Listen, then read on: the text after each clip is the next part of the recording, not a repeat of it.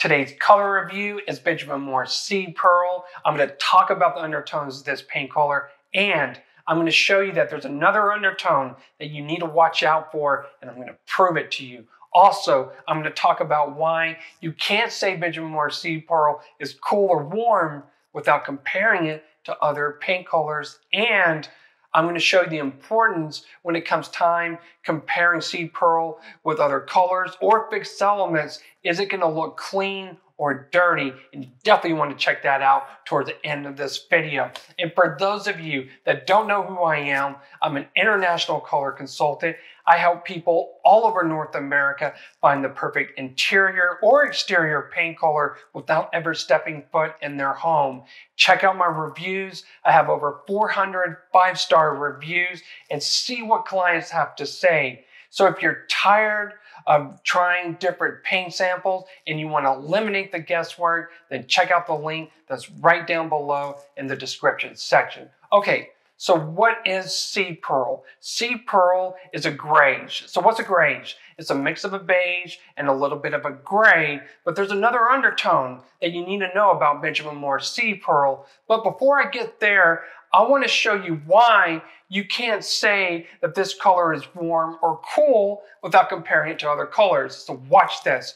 When you compare this with Benjamin Moore Swiss Coffee, which happens to be a grayish, watch what happens. So when you pair Benjamin Moore Swiss Coffee, you're going to instantly see how Benjamin Moore Seapearl is cooler than Swiss Coffee, and Swiss Coffee is warmer than Benjamin Moore Seapearl, because you see a little bit of the yellow, a little bit of warmth in Swiss Coffee. So in this instance, Benjamin Moore Seapearl leans on the cool side.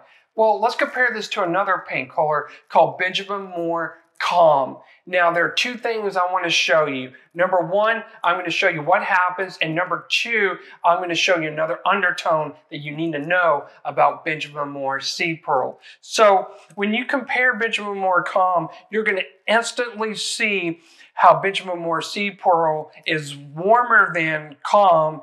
And if you look carefully, you're going to notice how Benjamin Moore Seapearl has a little bit of a green undertone. So now you know that Benjamin Moore Seapearl is a grayish. It's a mix of a beige. It has a little bit of a gray to it, and sometimes you might see a little bit of green undertone depending on what other colors that you're comparing it to.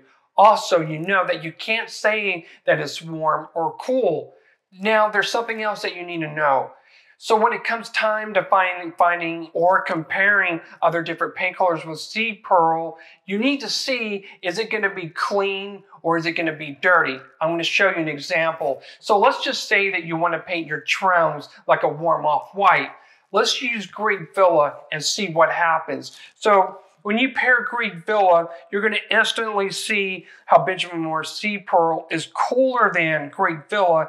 And that yellow undertone in Greek Villa is going to make Benjamin Moore Seapearl look dirty. So you want to be really careful and ask yourself, do you want Benjamin Moore Seapearl to look dirty, or do you want it to look clean? Well, let's just say that you want to paint your trims Chantilly lace. Watch what happens. When you compare Chantilly Lace by Benjamin Moore, you're going to instantly see how Benjamin Moore Chantilly Lace looks clean. And then chances are your space is going to look cool, inviting, and cohesive. But let's take this one step further.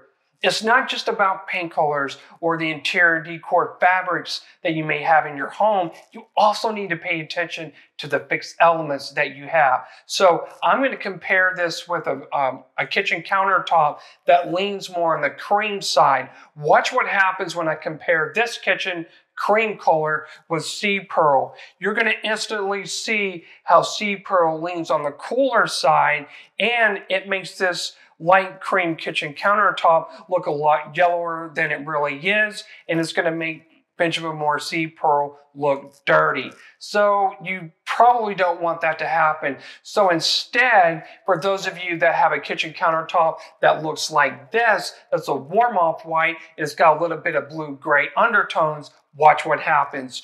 You're going to see instantly how Benjamin Moore Seapearl leans on the cool side, and also you're going to notice how it feels clean, cohesive, and crisp.